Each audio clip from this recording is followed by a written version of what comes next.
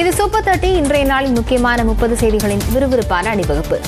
நிலவின் தென்துருவத்தில் தடம் பதித்த முதல் நாடு என்ற பெருமையை இந்தியாவிற்கு சந்திரயான் 3 விண்கலம் ஏற்படுத்தி தந்துள்ளது.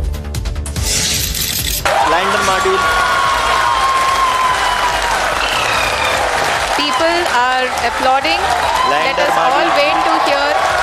உலக அறிவியல் வரலாற்றில் மறக்க முடியாத காட்சிகள் இவை. ஆம், சந்திரயான் 3 விண்கலத்தின் விக்ரம் லேண்டர் திட்டமிட்டபடி மாலை 6:04 மணிக்கு நிலவின் தென்துருவ பகுதியில் தடம் பதித்தது. சந்திரயான் 2 வெற்றிக்கணியை தவறவிட்ட இஸ்ரோ கடந்த ஜூலை 14ஆம் தேதி வெற்றி முனைப்பில் சந்திரயான் 3 விண்கலத்தை LVM-3 ராக்கெட் மூலம் கடந்த ஜூலை 14ஆம் தேதி விண்ணில் செலுத்தியது. பல்வேறு கட்ட பணிகளுக்கு பிறகு மாலை நிலவின் தரையில் இருந்து 150 மீட்டர் உயரத்திற்கு லேண்டர் கொண்டுவரப்பட்டு செங்குத்தாக நிறுத்தப்பட்டது. பின்னர் லேண்டர் தரையிறங்குவதற்கான சமதள பரப்புடைய இடம் தேர்வு செய்யப்பட்டது. லேண்டரின் வேகம் 0 நிலையை எட்டியதும் மெதுவாக நிலவில் தரையிறக்கும் முயற்சியில் இஸ்ரோ விஞ்ஞானிகள் ஈடுபட்டனர். இறுதியாக சந்திரயான் 3 விண்கலத்தின் விக்ரம் லேண்டர் வெற்றிகரமாக நிலவில் தரையிறக்கப்பட்டது. இதனைத் தொடர்ந்து India I reached my designation and you two என்று சந்திரயான் 3 விண்கலத்தில் இருந்து தகவல் அனுப்பப்பட்டதாக இஸ்ரோ கூறியுள்ளது. From the Secretary Department of Space and Chairman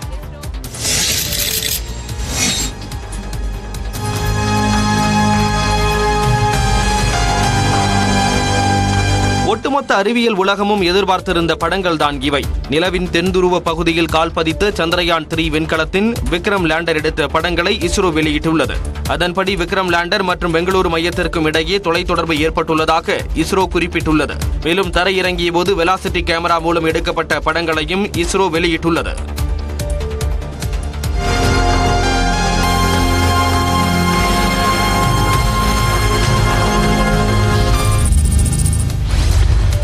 நிலவின் தென்துருவத்தில் வெற்றிகரமாக தரையிறங்கிய விக்ரம் லேண்டரில் இருந்து பிரிந்த பிரக்யான் ரோவரும் திட்டமிட்டபடி நிலவில் கால் பதித்தது. நேற்று மாலை 6:04 மணிக்கு நிலவின் தென்துருவத்தில் விக்ரம் லேண்டர் தரையிறங்கியது. அதன் பிறகு எந்த செயல்பாடுகளையும் மேற்கொள்ளாமல் நிலவில் புழுதி படலம் அடங்குவதற்காக விக்ரம் லேண்டர் காத்திருந்தது. சுமார் 4 மணி நேரம் கடந்து விக்ரம் லேண்டரில் இருந்து பிரக்யான் ரோவர் உருண்டோடி வந்து நிலவின் பரப்பில் கால் பதித்தது. 6 சக்கரங்கள் கொண்ட ரோவர் நிலவின் மேற்பரப்பில் ஊர்ந்து சென்று 14 நாட்கள் ஆய்வு மேற்கொள்ள உள்ளது. நாள்தோறும் 50 மீட்டர் வீதம் மொத்தம் 500 மீட்டர் வரை பயணித்து பல்வேறு சோதனைகளை மேற்கொள்ள உள்ளது.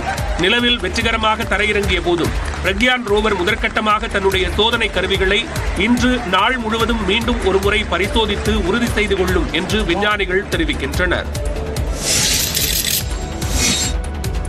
சந்திரயான் 3 வெற்றிகரமாக நிலவில் தரையிறங்கியது பெருமையான தருணம் என இஸ்ரோ தலைவர் சோம்நாத் News18 தமிழ்நாடு செய்தியாளர் வேல்முருகன் எழுப்பிய கேள்விக்கு பதிலளித்துள்ளார். திட்டமிட்டபடி 14 நாட்களில் ஆய்வை முடித்து விடுவோம் என்றும் அவர் கூறினார். இந்த தருணம் எப்படி இருக்கு சார்? இந்த தருணம் எப்படி இருக்கு சார்? நல்லா இருக்கு. சந்திரயான் ரொம்ப ஹெல்த்தியாட்டு இருக்கு. அதுக்கு எக்ஸ்பெரிமெண்ட்ஸ் எல்லாம் அந்த நெக்ஸ்ட் 14 டேஸ்ல நம்ம முடிச்சிடுவோம். சார், இவ்வளவு பெரிய சக்சஸ் வரும்னு எதிர்பார்த்தீங்களா? எதிர்பார்க்கல. such a great success. இஸ்ரோவின் வெற்றி அறிவியல் ஆய்வாளர்களுக்கு மிகவும் சிறப்பானது என்றும் சோம்நாத் தெரிவித்தார். வந்து இன்னைக்கு லூனா 25 ஃபெயிலியரா இருக்கு, நம்ம சக்சஸ் ஆயிருக்கோம். இது இந்தியாவோட எவ்வளவு proud sir. See, we have prayed for everybody to succeed. So failures are natural part of it. இங்க அந்த ரஷ்யா ஃபெயில் ஆகுது, நமக்கு ரொம்ப சங்கடம் தானே. அது நம்ம இந்த லான்ச்சிலும் சக்சஸ் ஆகுது. சயின்டிபிக் கம்யூனிட்டிக்கு ரொம்ப நல்லா இருக்கும். சந்திரயான் 3 வெற்றி இஸ்ரோ விஞ்ஞானிகளுக்கு மேலும் ஊக்கம் அளிப்பதாகவும் சோம்நாத் கூறினார். சந்திரயான் 3 வெற்றி வாழ்நாளில் நடைபெறும் ஒரு நிகழ்வு என்று குடியரசுத் தலைவர் திரௌபதி முர்மு பாராட்டு தெரிவித்துள்ளார். இது தொடர்பாக அவர் பகிர்ந்துள்ள வீடியோவில் இது நம் வாழ்நாளில் முக்கியமான தருணம் என்று குறிப்பிட்டுள்ளார்.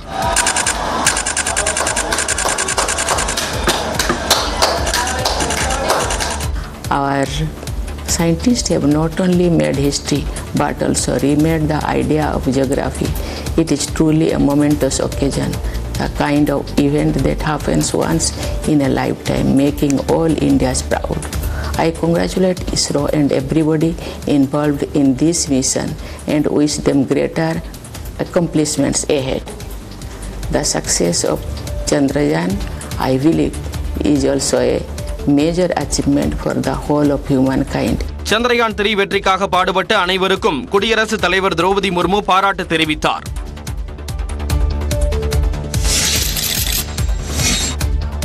சந்திரயான் 3 வெற்றி ஒட்டுமொத்த மனித குலத்திற்கும் சொந்தமானது என பிரதமர் மோடி பெருமிதம் தெரிவித்துள்ளார். சந்திரயான் 3 விண்கலத்தின் விக்ரம் லேண்டர் நிலவின் தென் துருவத்தில் துல்லியமாகவும் வெற்றிகரமாகவும் தரையிறங்கிய நிலையில் பிரதமர் மோடி தென்னாப்பிரிக்காவில் இருந்து காணொலி காட்சி மூலம் கண்டு ரசித்தார்.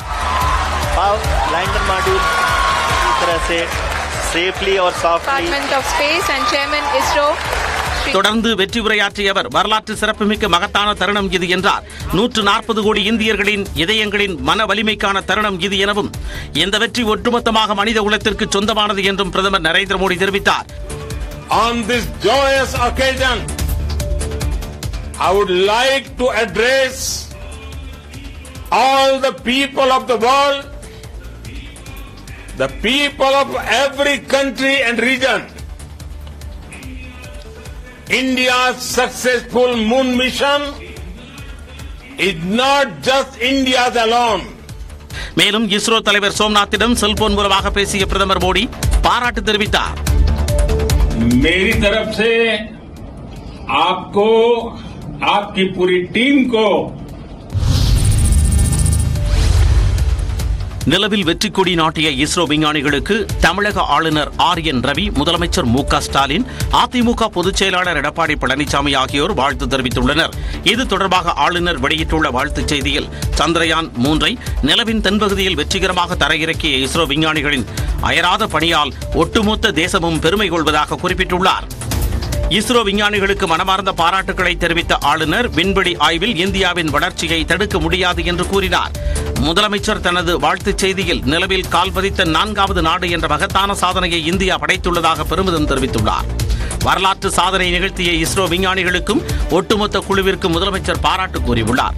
எடப்பாடி பழனிசாமி வெளியிட்டுள்ள வாழ்த்தில் நிலவில் தென்பகுதியில் கால் பதித்த முதல் நாடு இந்தியா என்பது பெருமிதமும் மகிழ்ச்சியும் அளிப்பதாக கூறினார். வேறு எந்த நாடும் செய்யாத சாதனையை நிகழ்த்திய இஸ்ரோ விஞ்ஞானிகளுக்கு அவர் பாராட்டு தெரிவித்துள்ளார். சந்திரயான் 3 திட்ட இயக்குநரான விழுப்புரம் மாவட்டத்தைச் சேர்ந்த வீரமுத்துவேலை செல்போன் மூலமாக முதலமைச்சர் MK ஸ்டாலின் வாழ்த்தினார்.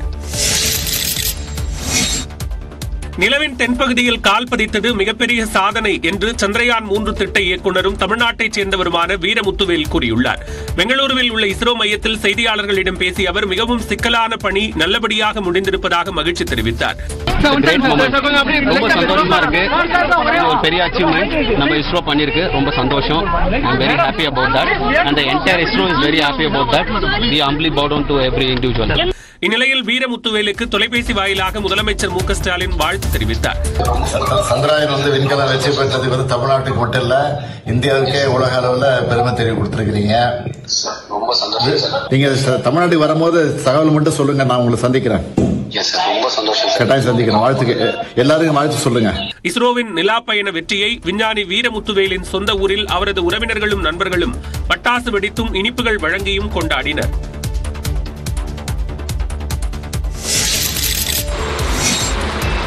நிலவில் விக்ரம் லேண்டர் வெற்றிகரமாக தரையிறங்கிய தருணத்தை சந்திரயான் 3 விண்கலத்தின் திட்ட இயக்குநர் வீரமுத்துவேலின் தந்தை பழனிவேல் தொலைக்காட்சியில் பார்த்து ஆனந்த கண்ணீர் சிந்தினார்.